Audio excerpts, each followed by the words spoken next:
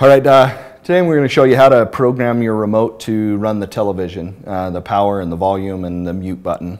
First of all, in the guide, you need to find the type of TV that you have. So let's say yours is a Magnavox television. You want to find these codes.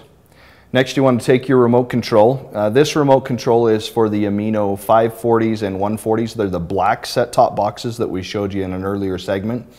And this is the remote that'll do that. Now, to program it to your television, what you want to do is press and hold the TV button until it flashes 4 times. So it's going to flash twice and then flash again. When you're done with that, then you go ahead and pick one of your codes. Let's start with the first one on the list. So you type in 004. It'll flash and go off. Once it goes off, then you can try and turn the TV off and on using your remote, using the power button.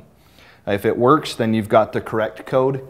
If not, you start the process over for the next code. So you hold the TV button down until it flashes 4 times. Of course, you got to hold it right. There we go. So you hold it down until it flashes 4 times. It takes about 5 seconds. So then it'll stay on. Then you try your next code, which is 007. It flashes 3 times. Then you can try your power button. And you'll just have to go through each one until you find the correct one for your television. Once that's done, then your power for your TV should work, as well as your volume and your mute button. All of the other functionality, the channel changes, the guide, everything like that is already pre-programmed in the remote.